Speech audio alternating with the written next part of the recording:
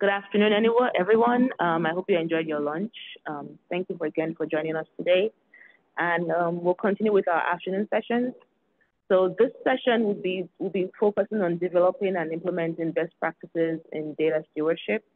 We have several speakers, and I'll be introducing them as they come up.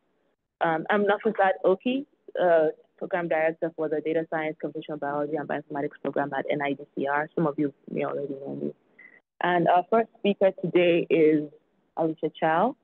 She's our Director for our Translational Genetics and Genomics Program at NIDCR. And in addition to this role, she's also actively involved in implementing our GDS policy and our data management and sharing plan policy. And she also serves as the chair of our genomic program administrator. She's our genomic program administrator and chair of our data access committee. So Alicia will be here to talk some more about the new NIH. Well, it's not so new anymore because we've already implemented it, the data management and sharing policy and things related to that. Thank you.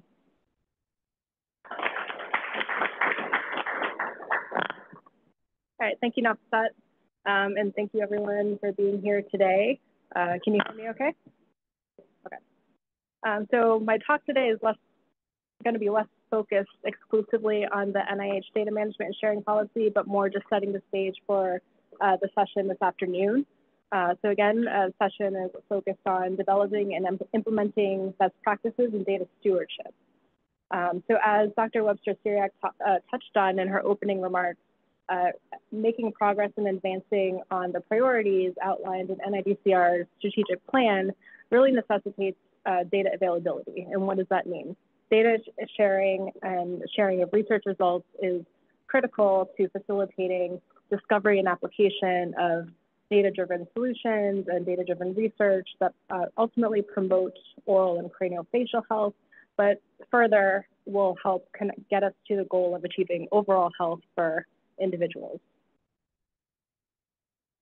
So as mentioned, so last year, the NIH Data Management and Sharing, or DMS policy, went into effect.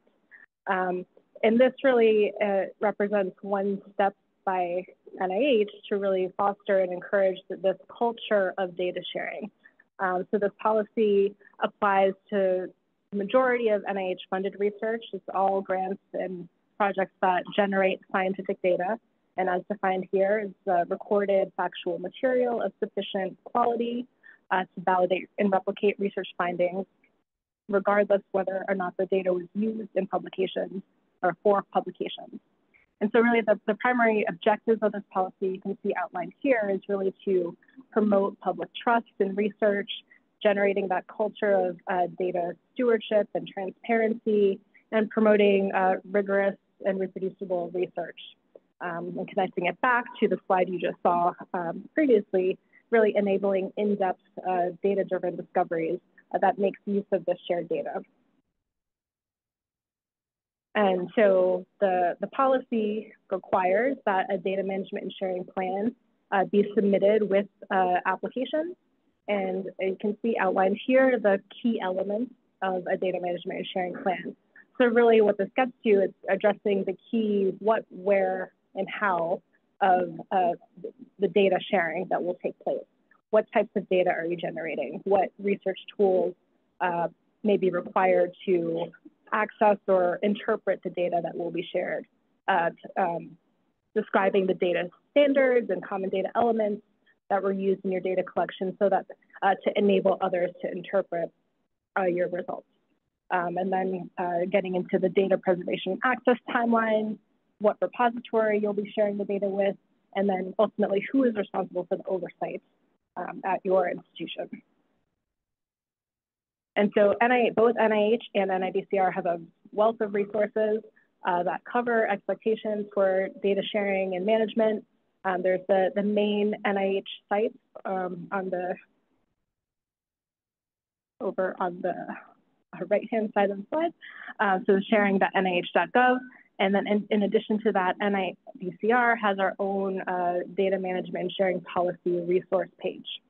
And for the extramural community, one of your primary sources of information on the DMS policy consult with your program officer if you have any questions.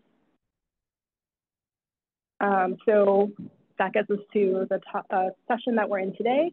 Nafisat will go on and introduce our speakers for today, but just as a high level, today's session is really to highlight different approaches for developing and implementing best practices in data stewardship.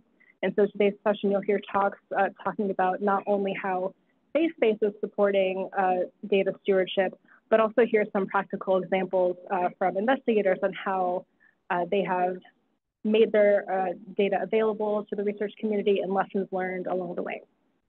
With that, I will turn it over to Nafisat to introduce our next speaker.